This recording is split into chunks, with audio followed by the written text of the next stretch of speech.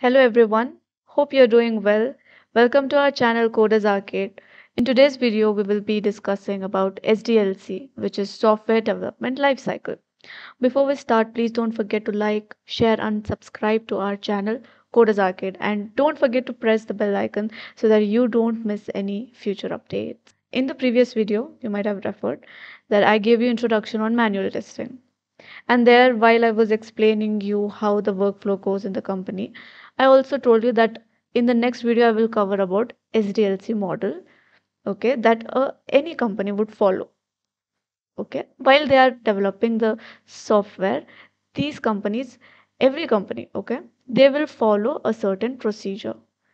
That step by step procedure that the company would follow in order to develop a software is called as SDLC. Let me write you the definition of SDLC. The definition goes like step-by-step procedure a company follows to develop a new software. So now there is a diagram for SDLC. Okay, I will walk you through the diagram. It is all you will understand how every step is followed in the company. I'll give you a detailed explanation of that. Let me put the diagram on the screen for you guys. This is the diagram of how an SDLC workflow goes. First, there is one first stage called requirement collection. Okay, this requirement collection is done by person called as BA, business analyst. So this is a person who has a lot of knowledge on whatever the domain your company is working in. So if he is a person, sorry, let's say you are having a project, a banking project that you guys are working on. So this business analyst, this guy will know everything about banking. He will have like really good knowledge on how banking goes. Okay, so this is business analyst. He will do the requirement collection. There is next stage called feasibility study. So first stage, this BA guy, okay, from the company. I'm putting a suitcase. He's going to the customer's place. Let's say this is his house, or not the house, his company. This BA has gone to the company and he did the requirement collection. Now, in requirement collection, he will just take the requirement, and also the customer would give an overview of what he wants. And then this business analyst guy, he will come back to the company. Okay. Now, the company will not become happy. Oh, finally, requirement came. Let me start developing the project. That doesn't go, guys. That's not how it goes.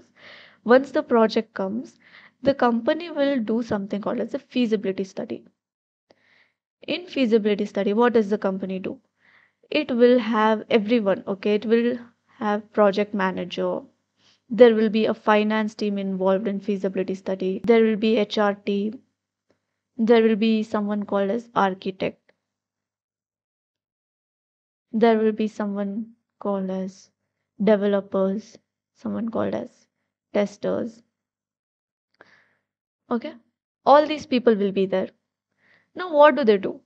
This project manager, he has to see before taking the project. He's the head of the project. He finally says whether we are going to take up the project or not. Now, this team, they are going to start giving their rationales about the project. Now, the finance team, they will think about money point of view. We as a company, are we fit financially to take up the project? Okay. Now, why you would say, why do I need to have money as a company? Let's say that the customer who comes to you for the project, let's say he wants to delay the installment. Okay. When he's delaying the installment to give, you as a company should not stop working for his project. Okay, at that meantime, when that money is not coming from the customer, you as a company should be ready, right? You should have some resources with you. You cannot tell your engineers, hey guys, you all are so best, you have been working with us for so long, one month, okay, just 1 month you work for free. Do you think they will work free for you for a month? Of course not. So you should have funds to fund your company in such cases. That's why this finance team will see, is it capable to have um to address to these situations. Then there is a HR team. Now this HR team will tell that, how many ever manpower we have now. Is that sufficient? to carry on with the project. Or if it is a bigger project, you need more manpower. That is what the HR team will do. Architect teams, there will be two architects. There will be a tester architect, also a developer architect. These architects, they will give the rationales on the technology point of view. The developer might say, do we have the right technology? Meaning, like, do we have that certain developers that we want? Let's say now this project, you need Java developers for that. Do we have Java developers? Okay, do we have developers who know that particular language? That in that terms, this developer architect, he will give his rationale. Then there will be tester architect. Now this tester architect dude, he is going to give his rationale based on the tools. Do we have right tools to do the testing? Okay, then developers, you know what they do. Developers, I don't have to tell, they develop the software. Testers, testing team, now they will be there and they will attend this meeting and see how feasible it is. Are we all as a company, are we ready to take up this project? Finally they will decide, all this drama will happen, then they will say okay, and they will take up the project. Okay, once after we approve the project, this PM guy, once let's say he's happy, he's saying okay, we have everything, let's approve. Once the project is approved, then it will go to this phase called design. In design there are two types of design, HLD and LLD. HLD is high level design and your LLD is low level design. Okay, in HLD, one more thing I want to say is this will be done by architects. In high level design, I'll again give you one more example. Okay, let's say you want to construct your house. You want to construct your house. So what will you do? You will have one blueprint, right? This is my site. This is how much the site is. You will write the square feet, how much ever that is. You will write that and you will think, okay, I want one entry from here. Once I enter, I want one big hallway. Let there be two balconies here. One hallway, I want full big hallway. I want one bathroom here. And then you will think, one more small space, let me keep kitchen here, one bedroom here. You will make all this, okay?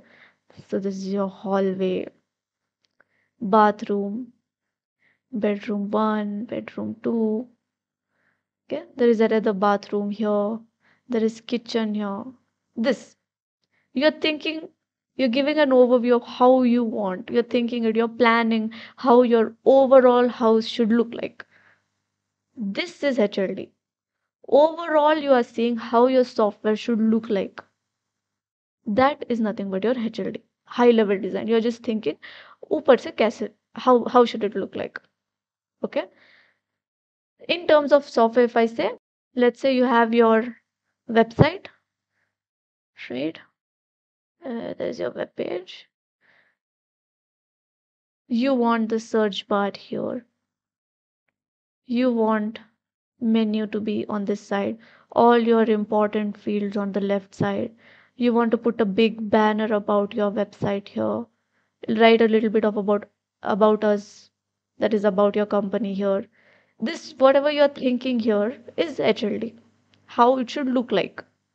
Okay, coming to LLD, inside your kitchen, what do you want inside your kitchen, guys? Okay, now you want fridge here, you want to keep your fridge over here, you want to keep your gas stove here. Okay, and then you want to keep a mixer grinder here.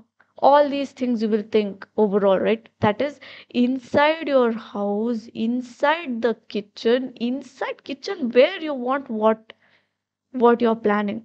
That is nothing but your low level design. You are going into the depth of the software, into the modules and planning on how, what, where should be. Okay, that is your low level design. I hope no doubts with respect to that. Once after that, after the design stage, in coding, what happens? There will be developers involved. Now these developers, they will start developing the software according to the requirement. Please please be sure that we are developing according to the requirement. Even if you as like you have some idea about the software, you cannot assume that this can be there unless and until it is not in the requirement. Then it is not on your project. If it is on your requirement, it should be there. If it is not, even if it is a good thing, you can always give a RFE, that is request for enhancement, in the company. You can never put it on your own.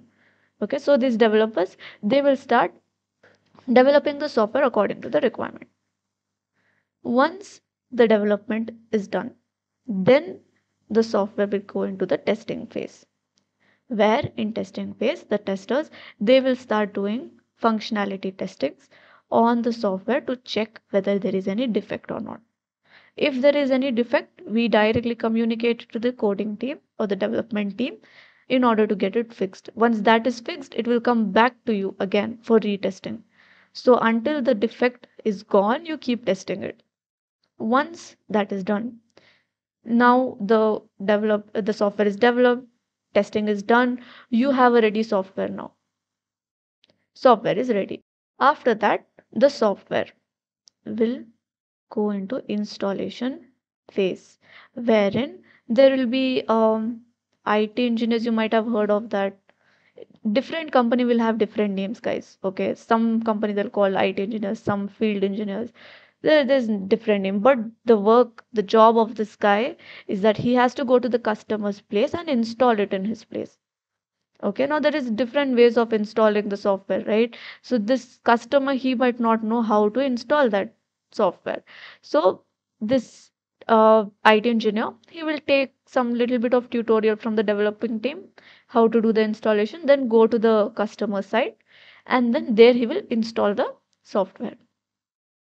Once after the installation is done, okay, this part is done, then it comes to the maintenance phase. You buy a phone, you get a warranty on it. Just like that, you buy a software, you get a warranty on it. Okay, that warranty again will be decided ki how many months or years does that warranty goes for. Okay, once that warranty is exhausted, whatever the maintenance will be done should be paid. Okay, now let's say for in this example, 1 year warranty is there. So in this 1 year, my customer, if he wants to add any field, delete any field, or modify anything in his software, all that will be done free of cost. He got any defect, fixing that defect free. All that will be done free. After 1 year, if the customer, he wants to make any updates, he wants to do something to his software, do something in the sense, please, not doing anything, insert, delete, or modify. Okay, doing that kind of modifications to your software, you can do that by paying the company. You will not get it done free after 1 year. That's what happens in the maintenance phase. So this overall is your SDLC model. This is how it will be organized and the company follows. One more question they might ask you, if they ask you about SDLC model. In the interview, they can ask you why SDLC model? Why is it necessary that a company should have SDLC model? Okay, the interviewer might even get tricky with you. He might say, I don't want to follow SDLC model. I will do whatever I want. I'll directly take the project. I am a startup.